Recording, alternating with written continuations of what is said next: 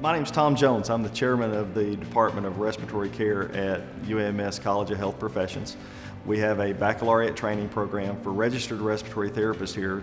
It's the only baccalaureate program in the state of Arkansas and one of the leading programs in the nation. We demonstrate some very excellent student success and graduate outcomes, admit up to 20 students a year in either a full-time or a part-time track, and also have a program, a degree completion program for associate degree to baccalaureate degree graduates. Respiratory therapists treat respiratory diseases in patients of all ages, from neonates to geriatric patients, in a wide variety of clinical experiences, from clinics to critical care areas, diagnostic centers, home health care, and even flight and transport.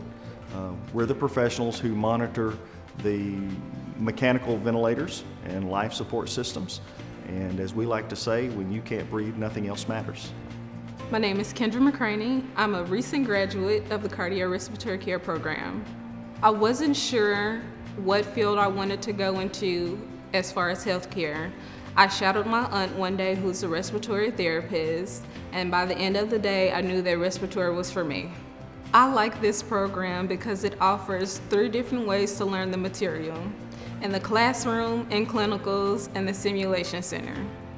Students should pick this program because the faculty believe in their students and work very closely to help them succeed. I would also suggest that learning to manage your time would be your biggest asset.